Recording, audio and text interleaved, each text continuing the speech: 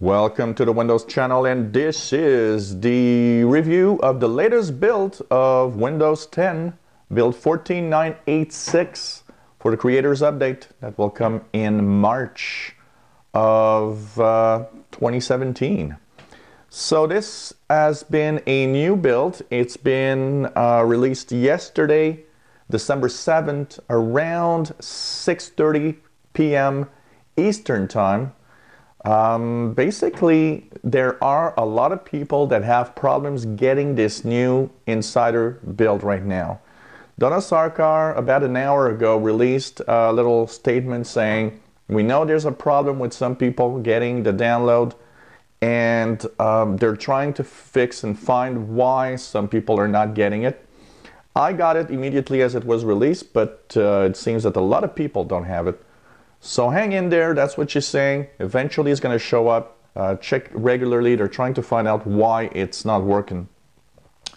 So of course, this has been the first build in 3 weeks now. That is the longest run without a build in quite a while. And it's pretty cool to have something new. It does have a number of new features and improvements. And of course, we're going to check that out in this video. It installed flawlessly. Once again, another flawless install for me. No errors, no blue screens. Took about 50 minutes. Again, typical install time for this Core i3 machine that I use for Insider previews. And when it was installed, of course, I got to the main screen. As you see here, the watermark at the bottom right says Evaluation Copy Build 14986. I've used it all day today. It was my main work machine today. I've watched videos. I've done tons of things with it. Doesn't crash, doesn't have much problems, except I have noticed that sometimes the notification or the Action Center panel does not show up. So when that happens, I have to restart the computer for this to work.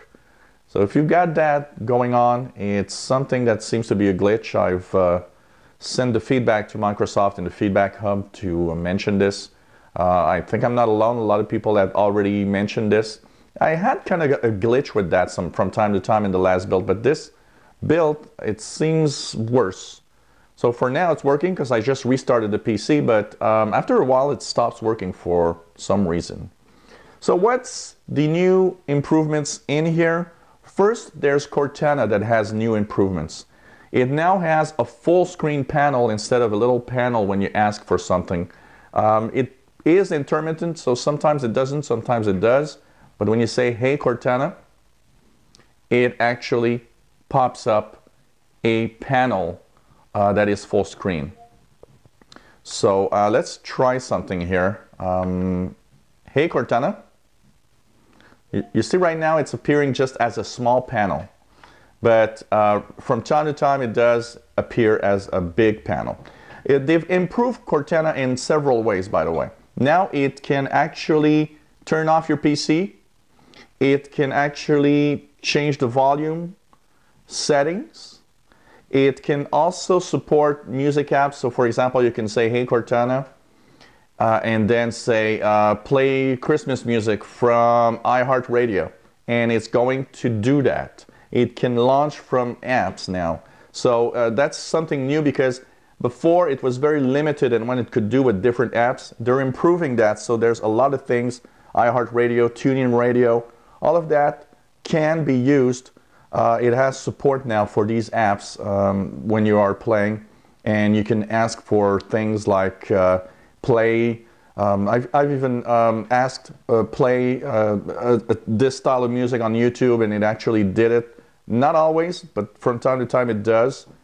And basically it now has full screen from time to time. Unfortunately, it doesn't do it right now. Hey Cortana, what's the weather like? Right now, it's 0 and partly sunny. So you see now it is a full panel. So it didn't want to do it first. I find that interesting. You know what? I actually like this better than having a small panel on the left side that shows up. I think it's kind of cool. So now it actually responds to commands better. So when you want to play something, you can ask it to, start iHeartRadio and stuff like that. I think it's cool. And the Cortana improvements are nice. There's a new Enterprise Cloud Printing. So there's the Enterprise Cloud Printers Discovery that you have in the settings in devices, printers, and scanners to help corporates. If you're in a company, you need to have that printer from that's somewhere in the cloud, or that needs to be set up. So when you go into devices and you look at basically its settings, devices, printers, and scanners, one of the things that you will have in there is you will have the possibility to find printers that are located on the cloud and stuff like that. So this is new, and this is for enterprise mostly. The Windows game bar is improved. So when you press the Windows key and G to have the game bar, the Xbox game bar show up, it now has full screen mode for 19 new games. So do you want to open the game bar? Yes, this is a game. It asks you here. But basically, it has support for 19 games. So this is cool. A lot of games that weren't supported before. Windows 8 Ink improvements. So when you use the sketch, stuff like that, the ability to resume where you left off is improved. Some people were saying that they would lose some work sometimes when they would use it. Now they've improved it to make sure that whatever you try to do is better. There's also improvement in showing, for example, the size of the pen, what it looks like, things that we didn't have before. So before you can use one of those, you will know what size of line it's going to do. That's helpful because, frankly, when you use something like that, if you don't know exactly what's the size, it's not super useful. So, works great, and this is continuing improvement with Windows Ink. New Edge extensions are available. So if you go to the Microsoft Edge browser and you browse to the 3 little dots on the upper right corner, go to extensions, get extensions from the store. There are a number of extensions. Some are not yet completely there, but they will show up eventually. So these extensions are Ebates Cashback, for example, is one. There's Tamper Monkey, that is one also. The Tamper Monkey is for people that use scripts and have user scripts. It's a user script manager. There's something called Read and Write that also is added now. You see here, I don't have all of them. Some of them are still in kind of a beta form, so they're not showing here yet. But in the next days and weeks, you'll see them appear in here. And there's also Intel TrueKey. There's the Universal Windows Platform app rendering that's changed. So on some Universal apps, the screen might look a little funky, but it is an improvement. They're trying to make it better and more seamless. Narrator has improvements built in. The build includes a number of improvements to Narrator, keyboard shortcuts to hear additional information about fonts, color, line spacing, margins, and more. Context awareness changes. It knows a little better where it is. That's one of the things with Narrator. It doesn't always know where it is, and it's a little problematic from time to time. Windows Defender dashboard will be improved from, slowly. They will actually make this more of, if you look at the dashboard of other antiviruses, often it has, these buttons, and it has kind of more information about everything's all right and you're monitoring this and that. So this interface of the Windows Defender is going to be tweaked to actually have more stuff. And Donna Sarkar did said, look, it's a working progress, so it's not fully functional yet. Registry editor improvements. So when you're using that famous registry editor, Regedit or Regedit, depending on how you want to pronounce it, it's Regedit exactly. In the registry editor, now you can use the Alt plus up arrow to go up, Alt left arrow to go back, and Alt right arrow to go forwards. So that will have interesting, shortcuts that you can use. They've changed a little bit the USB Audio 2 class driver for those that need to use audio stuff. They've kind of played with it a little bit because it seems that the behavior was kind of strange sometimes on devices. There's the famous improved update experience. So basically, Windows Update is going to ask you different things. For example, before it was, okay, we're going to update at this time. But now it has a more friendly side to it where it's going to say, well, okay, I don't know when I can update. Do you want to schedule an update?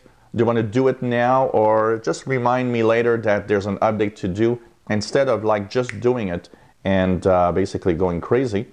Also, simplified process for freeing up disk space when you are upgrading. If you have one of those devices that has 16 gigs on the SSD, it drives you crazy because you're at some point not having space to update.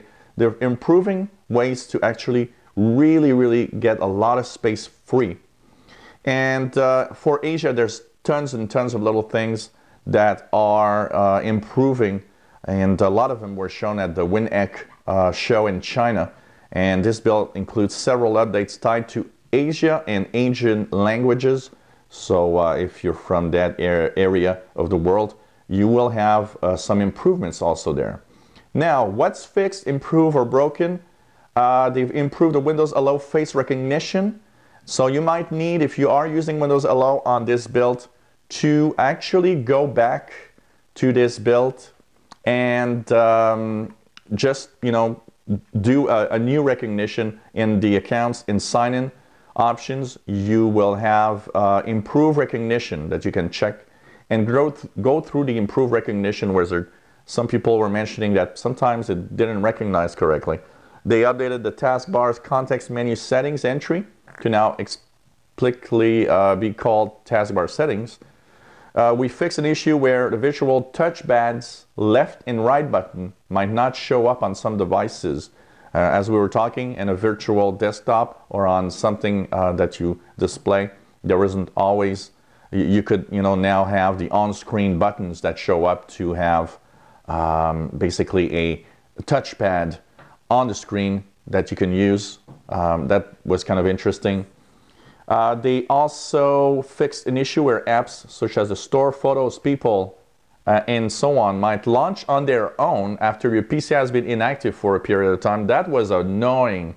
I had that all the time, and actually if you look at my live shows, sometimes some of the panels were actually showing up in the middle of nowhere. They fixed the issue where navigating to settings system battery would crash. Changed the default state of handwriting panel to be floating next to the text field rather than docked at the bottom of the screen.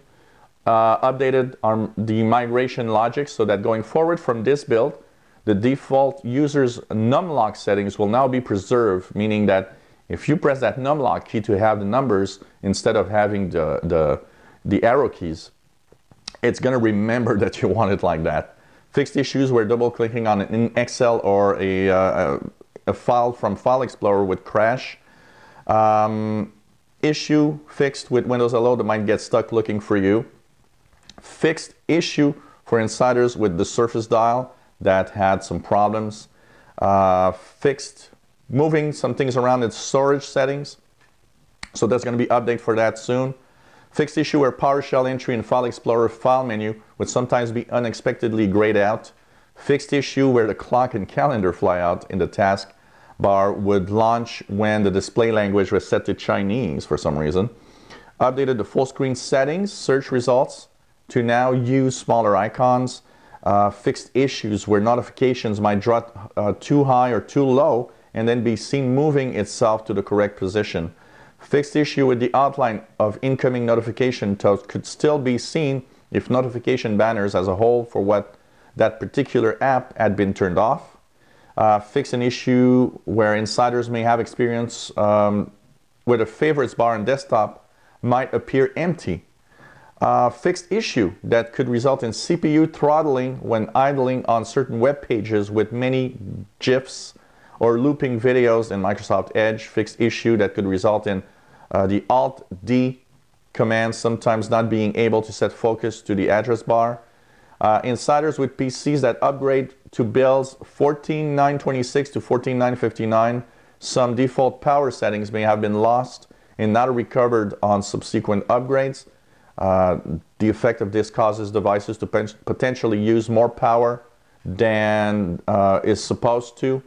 So there's a lot of little things that are trying. You need to reapply the settings if that's the case. Also, they've heard the feedback and updated the Windows error reporting logic so that uploading crash data should no longer interfere with online gameplay, video streaming, or Skype calls, or other network-intensive activity. Fixed issue resulting in the games from Microsoft Studios like Sudoku, Jigsaw, Minesweeper, Tap Tiles, and Treasure Hunt potentially freezing at the splash screen on launch. Fixed issue where the taskbar location was set to be on top. It was invisible on the welcome screen after the upgrade. So lots of fixed issues. Of course, it's 3 weeks between the last build and this time. There are known issues in here, and the known issues are using keyboard and monitor hotkeys to adjust brightness won't work. You have to go into the settings to do it. You may see a pop-up says catastrophic error dialog when opening OneDrive folders. Workaround is to open an elevated command prompt or PowerShell and enter a command that you can find online. Currently investigating reports that direct access isn't working for some insiders. Using Microsoft Edge with Narrator, you may hear no item in view or silence when tabbing or using other navigation commands. Cortana play on doesn't work immediately after installing the app. Wait 5 minutes for Indexer to kick in again. So it's a problem with the Cortana command and the computer working. And currently the Windows Defender dashboard is primarily aimed at providing some minimal read-only status for antivirus firewall, very limited functionality. Here are some of the known issues in the dashboard. Doesn't accurately roll up status of pillars, doesn't accurately show status, history not yet available, advanced custom scans not yet available, settings are not configurable, firewall control panel not launchable, firewall settings not configurable, and so on. So this is what we have in the problems with this build. And of course, there's kind of a lot of little things here. Apart from that, it works really well. And once again, if you're one of those that doesn't have the build right now, be patient. It should appear at some point to you. And of course, I'll be posting in probably a few more videos of different little things because there's a lot in here, and I think it's maybe worth it to focus on some things a little more. So stay tuned for that. So this was my quick look and observations of the latest build of Windows 10 Pro Insider Preview 14.986. Works great apart from that, except like I said, sometimes panels like the Action Center doesn't want to pop up, but you see now it's working fine. There's the Cortana command that sometimes doesn't pop up the full screen stuff. Hey Cortana, what's the weather like? Right now, it's 0 and partly cloudy. So it's pretty cool. I like the full screen panel, actually, I gotta say. So if you've installed 14.986, why not tell me what you think? How does it go with your PC? Do you have issues? Is it working right? Anything other that you noticed? I'll probably be posting a few other videos about this on the Windows 10 channel. So thank you for watching. Hope you enjoyed this quick look of this latest build, and hope you enjoy my videos.